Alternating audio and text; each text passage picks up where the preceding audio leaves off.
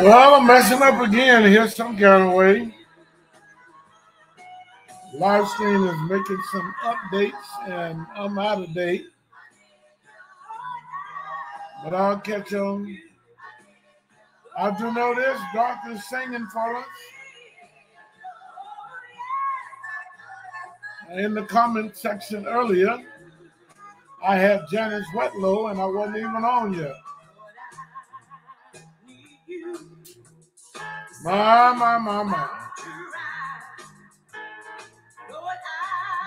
All right, are you out there?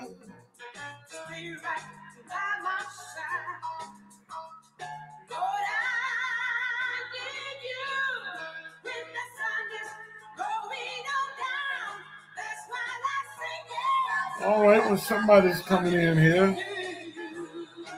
Duchess Broadax. God-fearing, God-loving, word-loving child of God. Thank you for all your service.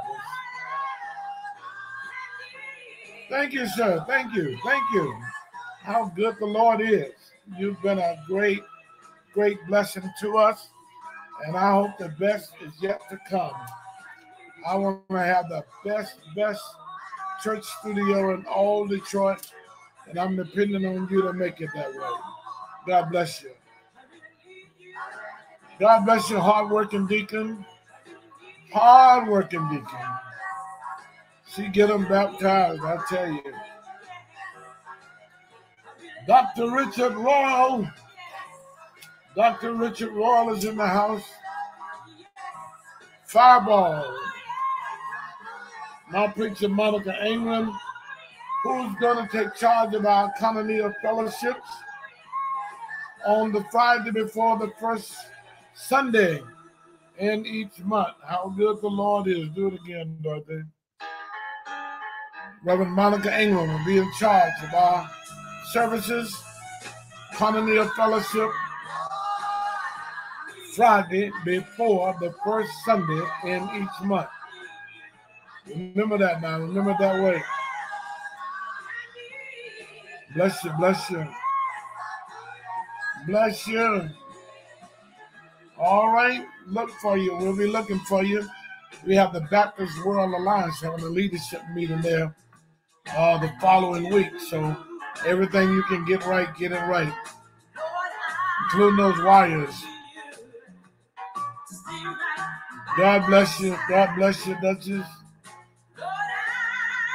Brother Frank, so good to have you for a friend, Frank. You have been a friend to me since 1986. And I really believe that you're my friend. You have demonstrated to me that you are indeed my friend. God bless you. God bless you. Count on you, Anthony. I need you, Lord.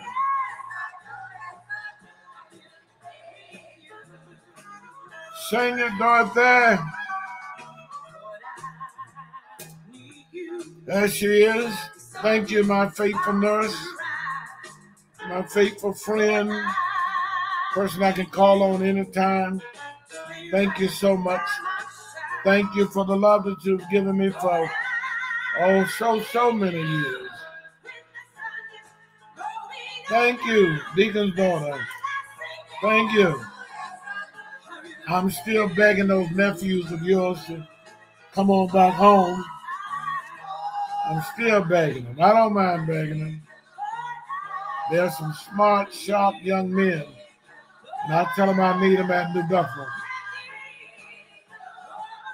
They don't need to be where they can just hide in the crowd every Sunday. They need to be exposed and working. I need you, Lord. I need you. I really need you.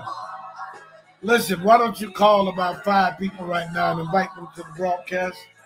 We're going to be talking about a very important topic. Should you leave your church? Should you?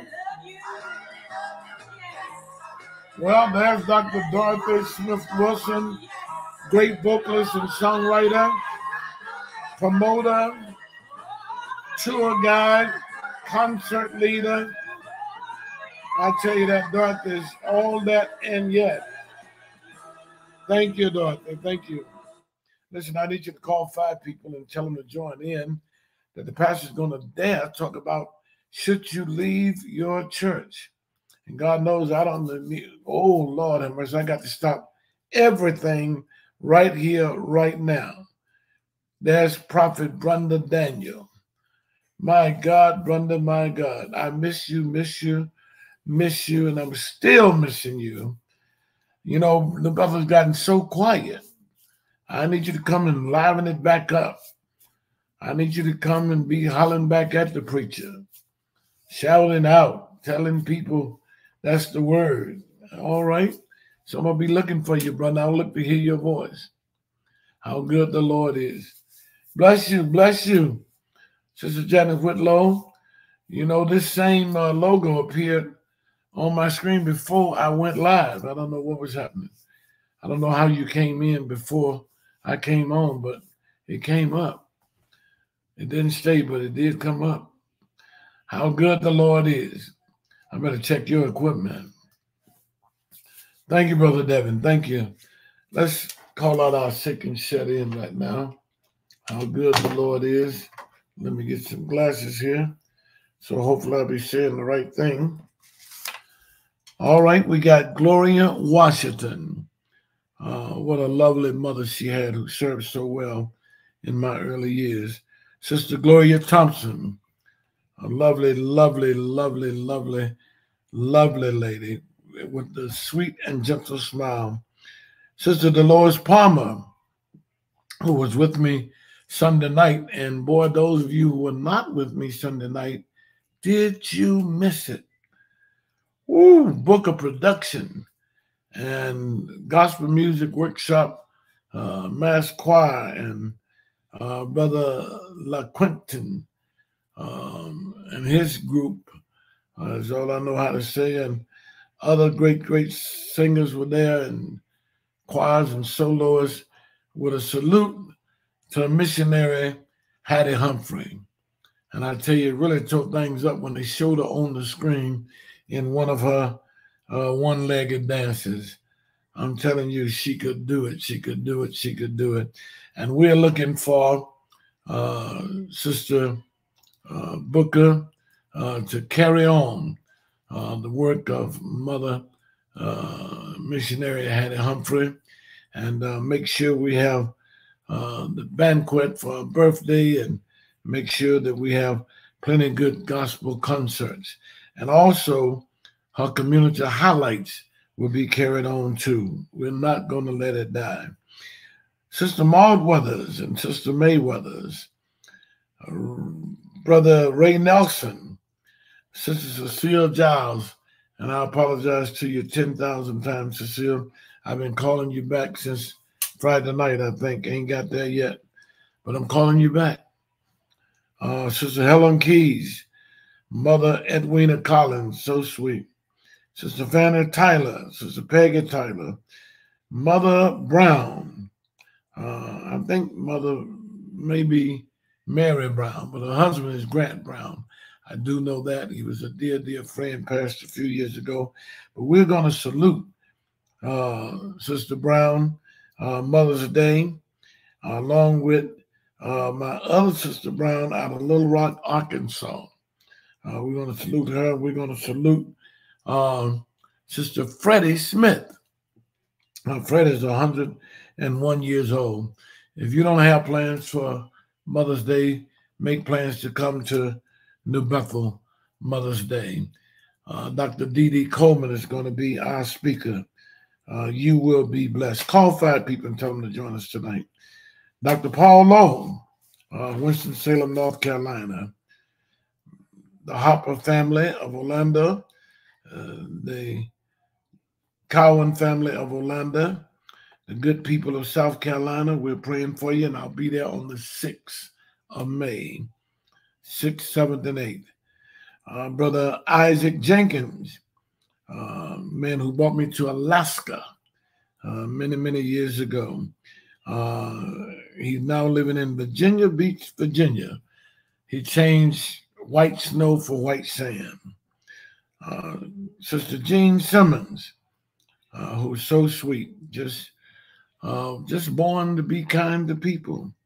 Sister Myra Cochran, God bless you, who's leading her own ministry now in the San Francisco Bay Area, where I met her in 1989. Sister Paula Williams Gray, a classmate of mine from Western Olin High School, is what we called it then. I think they call it Jackson Olin now. But we were there back in 1968. Bless you, Sister Gray. Brother Benny McGee, the Reverend, I just talked with him Saturday. Brother Joel Stevens, God bless you, Brother Joel Stevens. Thank you for your support and love. Sister Betty Blackman, who just got out of the hospital but is doing fine. Her sister Darlene just went in the hospital. So we got to be praying for the Perkins. That's my wife's family, large family, 6 sisters. So somebody's, when we get this old, it's going to be somebody in and out all the time. So keep praying for them. Sister Dorothea Hood, please remember her in your prayers. Please remember her in your prayers. Sister Barbara A. Williams and her brother Frank, I want you to pray for them. Pray for Sister Yolanda Russian, one of our hard-working trustees in New Bethel. Pray for Brother Paul Boynton and his wife, Kay. Brother Boynton has been in the hospital now. I would think it might even be 3 months now. I don't know. A long time.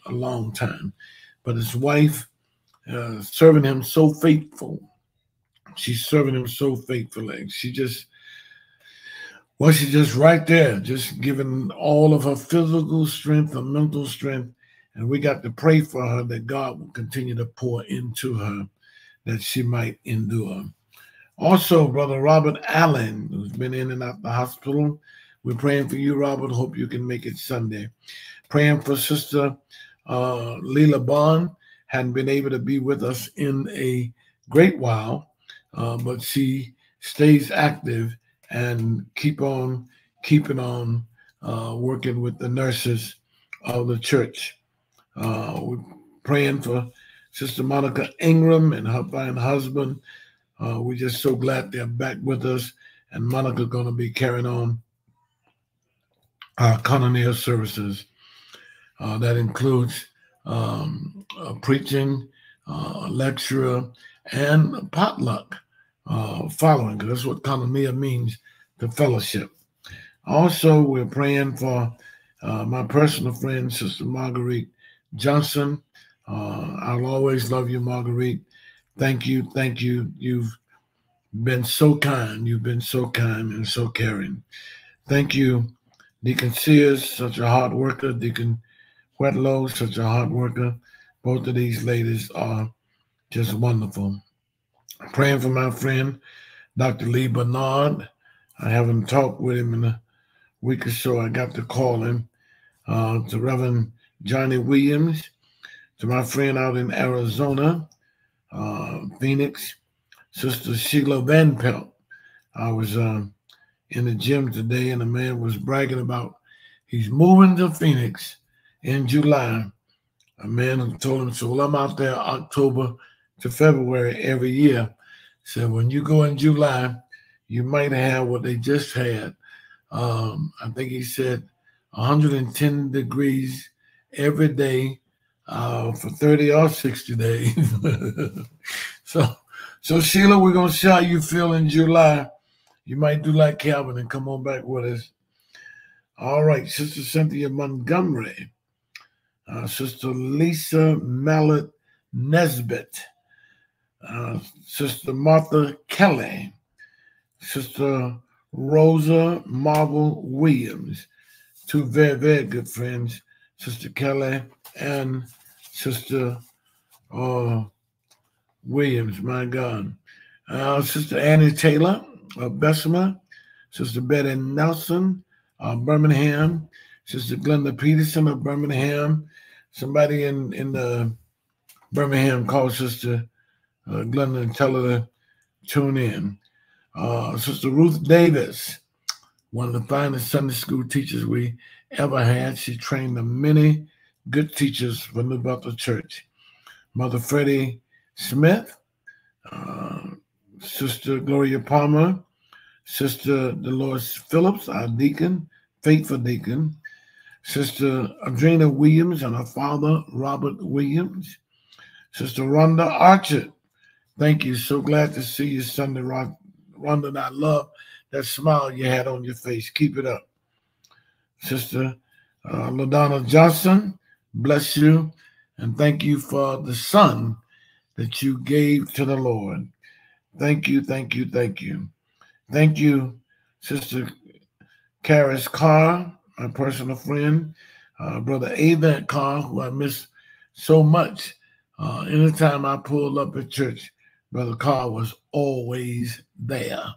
When we was having 7 a.m. service, Brother Carr would be the first one there. Sister Cheryl, Dr. Cheryl Perry Moore, God bless you. We miss you. Both of your brothers were there Sunday. Now you've got enough rest. Come on. Deacon's daughter, Sister Peggy Close, and then that preacher, Peggy and Joe Nichols. How good the Lord is. Reverend Dr. Julia Dunn of Brooklyn, New York, and First Man James Dunn. Sister Mary Hunter of Brooklyn, New York. Brother Charlie Stallworth of Bridgeport, Connecticut, and Dr. Tillis Chapman. Brother John Phelps, missed you, John. I felt so good when you were back on the 5th Sunday. Come on back, come on back, come on back. Drink that Ensure boost, and come on back. Elena, God bless you, and KK. Sister Florence Brooks, who on Saturday will be 97 years old. This is the lady responsible for the first plane ride I ever had in my life. A lady that brought me to Detroit to preach way back in 1968. Sister Catherine Bell, Sister Corey Bowers, Brother John Smith, Sister Shirley Griffith. Shirley, we love you. We love you, Shirley. Rise up and walk. Brother Melvin Early, Brother Robert Perry, Peter Spivey, and Lonnie Bolden. Sister Ethel Adams. God bless you, Ethel. And Sister, bless you, Sister Beverly Tatnall, Warren Rivers, Brother Chris Williams. How good the Lord is. The Long family, Mother McKinnon, her faithful daughter, Laura Lawrence. Thank you, Laura, for your faithfulness. Sister Ernestine Nelson, Sister Pam Jackson, Sister Rosa Cunningham, Brother Philip Smith, who we talked with today, Roberta Hopper, Latrice Bryant, and our usher, Sister Diane Robertson. How good the Lord is. Call somebody, tell them they need to join in with us. I'm going to have Dorothy sing one more song for us here, and then we're going to talk about, should you leave your church? And maybe that's why I don't have the members I would like to have now, because I always tell people, serve where you can serve best. Don't be just you, be the best you. And the way to do that is serve where you believe that the preacher is indeed. Thank you, Charlie Richmond. Boy, do you all have a great church. Whoa, you talking about a great church. I'm going to have to get Charlie here to tell us about his church. And they do great, great mission work. God bless you, Charlie. And tell your pastor hello. He's a great, great preacher. He calls himself an out-of-the-box preacher because he demonstrates all of his sermons as well as just ordinary preaching. He actually, the last time he preached in the convention, he literally put himself in a box and he started talking about coming out of the box. Don't just do what you've always been doing the way you've always been doing it. All right, there's a great preacher. I've known him since he was a baby, Brother Charlie Sankey. His daddy was one of my great mentors in the social ministry. His daddy taught me to walk the street, hug the winos and the people strung out on drugs. I don't know what it was back then, Charlie. It's crack, what we be talking about now, but they still was just getting high and out of their minds every day. That ain't nothing new going on. But Charlie didn't let it get to him. He didn't fall a victim of his environment. No, he didn't. He just stuck with the word of the Lord. He and his mother can sing. Good God Almighty. Whew. They sang us how good the Lord is. God bless you, my preacher, Yasmin. And we're going to have you preaching in our Koinonia Fellowship. I'm going to give Pastor Ingram your number so she can get you to come and be with us on one of those fellowship. Look. All right. Don't forget, Dorothy will be with us on, yes, she'll be with us on the third Sunday in October. Well, call somebody. I'm going to be talking about should you leave your church. Even if it's New Bethel Baptist Church on C.L. Franklin Boulevard. My Lord.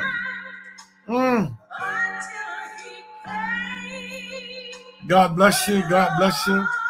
Brother Edwin McCree. God bless you. I know you're on 1 hour before. Thank you. God bless you. God bless you. Brother Terrence Griffith, First African Baptist Church, Philadelphia, Pennsylvania. I know you're on right now. All three of us going to have to come together one Tuesday night. Well, have you got that living water?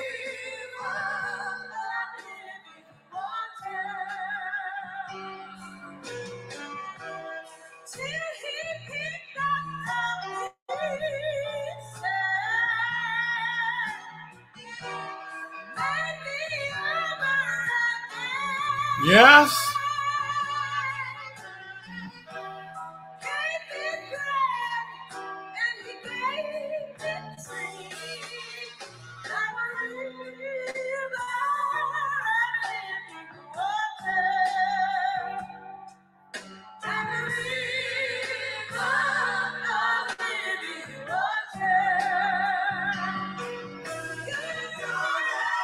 You never.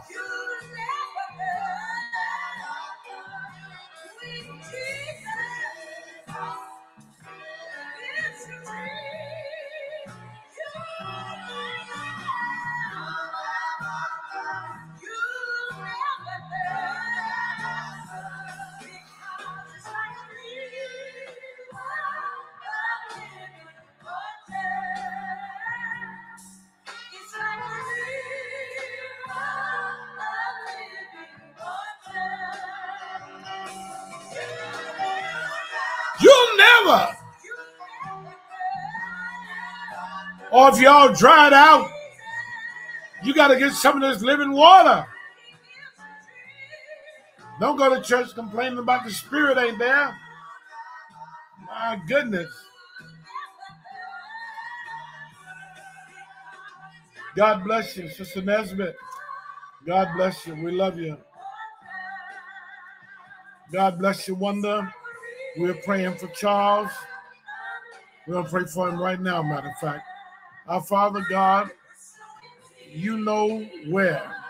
You know the address. You know the very room in the house that Charles is in right now. We want you to move in such a way that he'll know that you are there. What he needs to know is of your divine presence. What his wife needs to know is of your divine presence. With your divine presence, we can endure all things. In Jesus' name, amen. All right, friends. All right. How good the Lord is. All right, we want to talk about, should you leave your church? Should you? Should you? Should you leave your church? That's the question. There's a fence, and you want to tear that fence down. But before you tear the fence down, have you raised the question, why was the fence put there in the first place? Have you raised the question, what would be the consequences of not having the fence? You know, a lot of us, we are quick to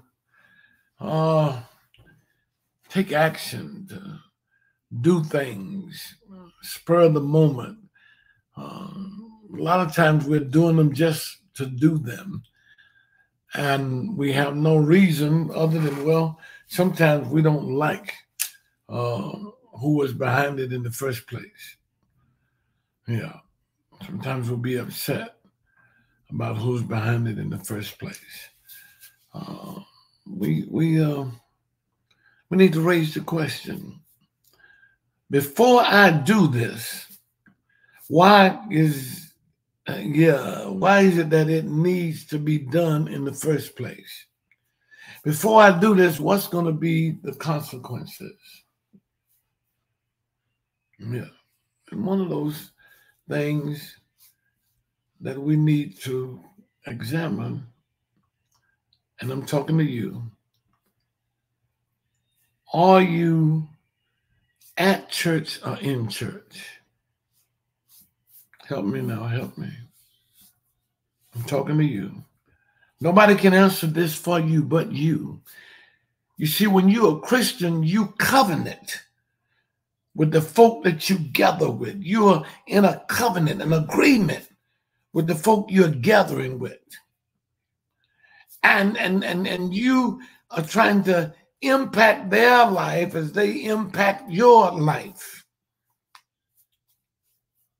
But many of us are at church, but not in church, because we don't care about nothing and nobody there. We just come to get whatever it is that make us, have the fence up. Some of us just need a place to go on Sundays. Some of us just need to meet and greet on Sundays. Some of us just come to church because Mama did it. God bless you, great preacher. God bless you. God bless you. We already got Brother Justin's schedule in our preaching services. God bless you. Some of us are just at church because that's what we know to do. Should we take the fence down?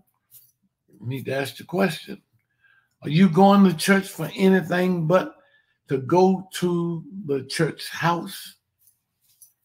My wife often tells a story about a lady who cooked a big roast, a ham or something, and she cut the end off every time. So one day, a 13-year-old daughter asked her, so, Mama, why do you cut the end of your meat off? She said, because my mother used to do it. She said, why did your mother do it? She said, I don't know. You need to ask her.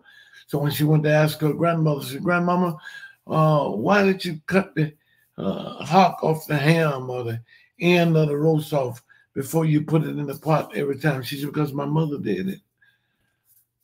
Of course, she couldn't go and ask that grandmother. She was already going on.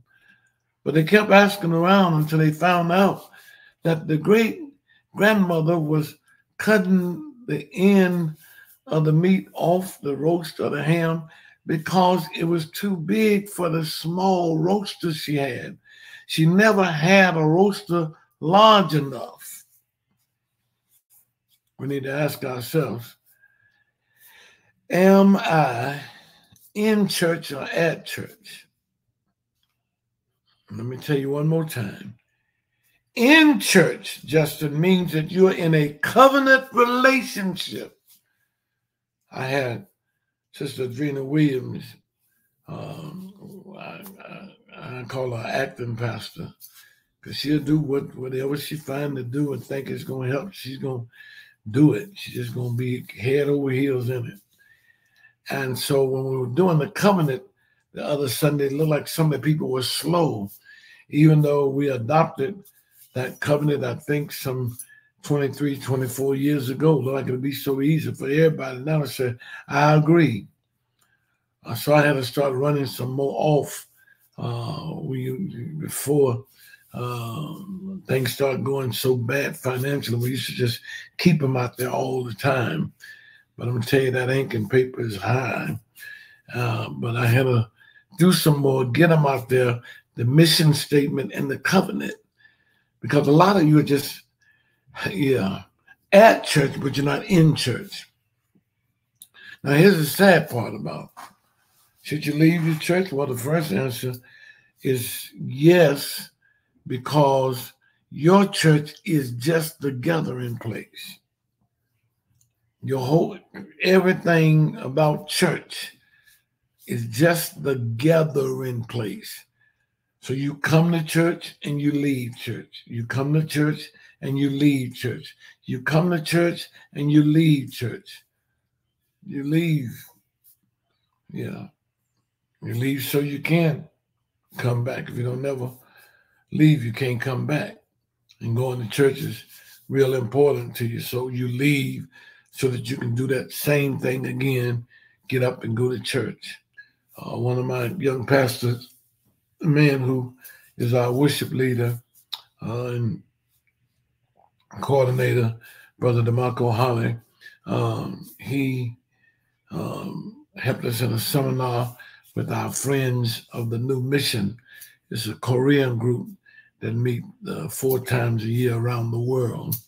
And we keep up as much as we possibly can. One of our members is going to Korea with them in July. If I lose 50 pounds, I'll go. But if I don't lose 50 pounds, I can't fly that long. But anyway, the seminar was on why people drop out of church between 18 and 35. And Marco discovered that one of the reasons they were dropping out of church is because people never took church home with them. You know, mama was a big leader in the choir and shouted all over the choir stand. The daddy was a deacon on the deacon board and prayed and served communion real loud and everything. But when they got home, they never raised a hymn. They never read a scripture. And the children never heard them pray. Because church was just a place they went. And they went because their mama went. Their grandmama went. So far as they know, their great-grandmama went. They went because it was Sunday. And good folk go to church on Sunday. They at church, but they're not in church. You're not in church. You're not in church. And you're not giving anything. So all that go, you might have known it was about money. It's just what preachers do, beg for money. No more than anything else. You don't have free day at the cleaners. You don't have free day at the grocery store. Man, I sure wish I could run one of them free days at the gas pump. Of all the time, my wife had to get a car that burned premium. Woo. No, why you want to have free day at the church? God's business got to go on in the same world that the cleaners, the grocery store, and the gas station are in. But you want to come to church and get everything and pay nothing. Then worse than that, Justin, we got some folk in our group, they want to raise money out of the church base, and they ain't giving nothing to nothing. They don't have not an envelope for nothing that they give in, but they want to raise money out of the base, that's the church, for the project that they initiate and dominate. They don't participate in nothing. When the pastor put the calendar out, they don't look in there and find a spot they can work in. They come and say, Pastor, I want to do this. I want to do that. I'm going to do this. I'm going to do that. I wanted to go. But nothing that connects them to nobody else as church. They are at church, not in church. They're not concerned about the welfare of others. They are just self-promoters. They like promoting themselves. So they only do what will distinguish them from the rest of the people rather than draw them closer to the rest of the people. How good the Lord is. God bless you, minister. God bless you. God bless you. Listen. If you're in the church, it means that you're connected to everybody else and you're concerned about everybody else. And when you leave, church is still with you because you've made certain commitments in your covenant and in your mission statement. You're all about advancing the kingdom of God. Thou kingdom come, thou will be done on earth as it is in heaven. Glory, hallelujah. Are you praying for the kingdom to come and the will be done on earth as it is in heaven? Are you? Are you? Now listen, if you're not growing spiritually out of church, but you are doing your part to connect and ain't nothing happening, yeah, you should leave the church. You lose faith in the man or woman these days that God has sent. If you don't believe they are delivering the word, getting to you the word of God, yes.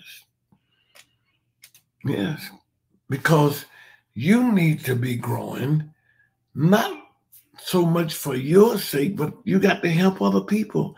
There are weak people out there that need you to help make them strong.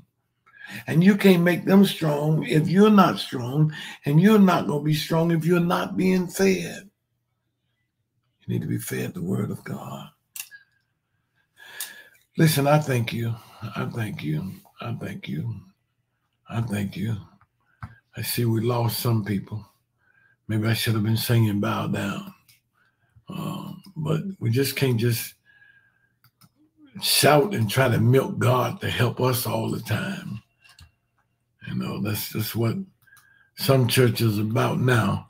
I'm going to church so I can get the things I want because this preacher, he teaches you how to live so you can get what you want.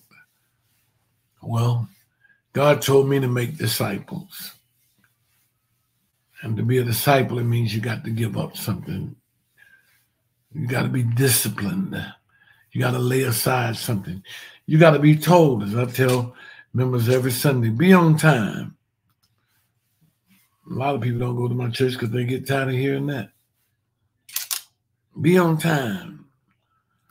Don't go out Saturday night with folk who ain't going to church. Did you hear me? I guess that's why I ain't got no 18 to 40 years old at my church now. Because I tell them, you can't run with folk Saturday night who's going to be asleep all day Sunday. And you getting up,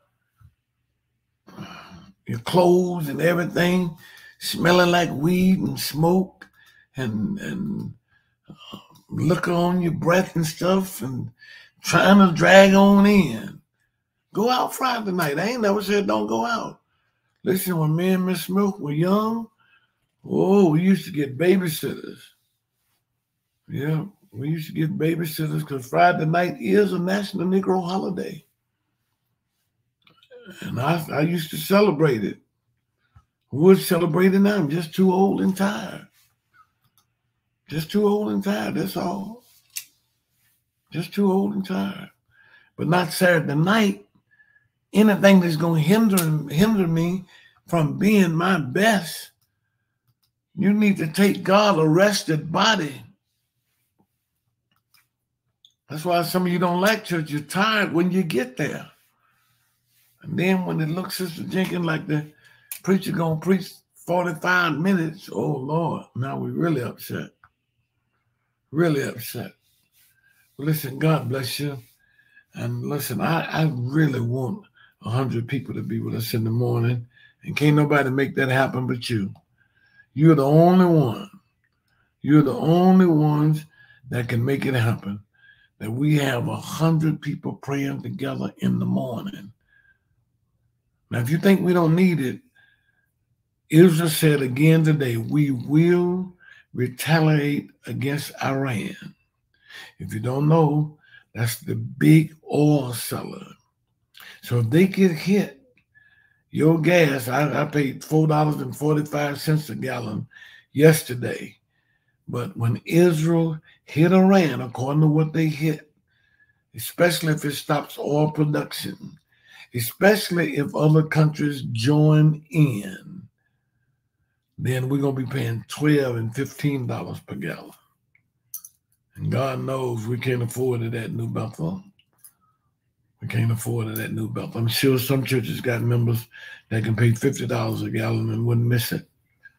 But that ain't New Bethel. Many of our sheep are from the least, the lost, the marginalized. We seek to get those in the crack out of the crack. My. Well, we're praying. But listen, try to be with me in the morning, 5 a.m. You can get 100 people there. Jesus only had 12 disciples, and one was a devil. The other was a denier. The other was a doubter. And the other one was just flat ignorant of who Jesus was. But it turned the world upside down. You and I together can bring thousands of people to Christ by joining together in prayer. I know we like to think if we have the best choir, we're going to have the most people. I have a son who's preaching, and he's one of the best, and they got 17 locations, I think it is, 40,000 members. And people always say, he gets all the best singers, Reverend Smith. You got to get the best singers. That ain't true. James Cleveland and Al Green and these guys would have had really, really big overflow in churches. No, only God adds to the church as he see fit. Only God. Only God. It ain't the preaching. It ain't the singing. It is God, the scriptures say, who adds to the church. And this is what he told you to do. Pray ye to the Lord of the harvest, that he will send forth laborers to his vineyard. So I want you to be praying tonight that God will help us to have 100 in the morning. Join me in the morning, 5 a.m. from wherever you are. God bless you. I love you.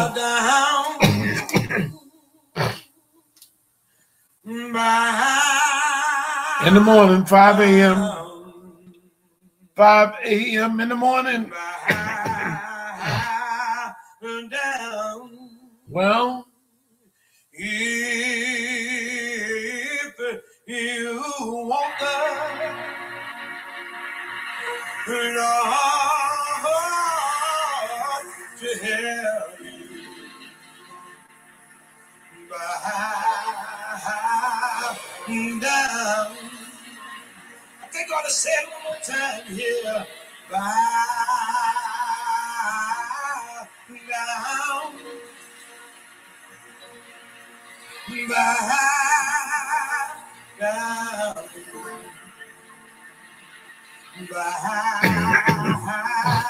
down. If you want the Lord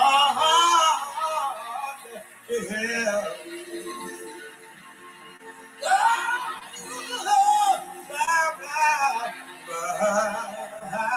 down. Why don't you help me say it, God?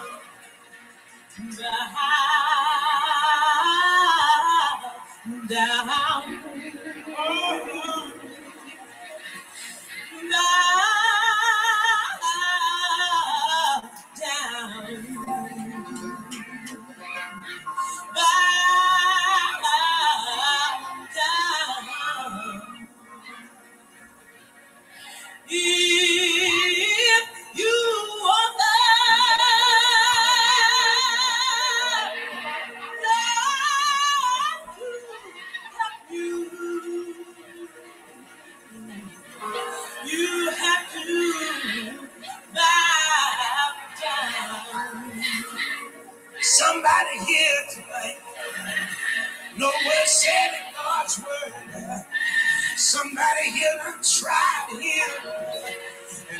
yourself.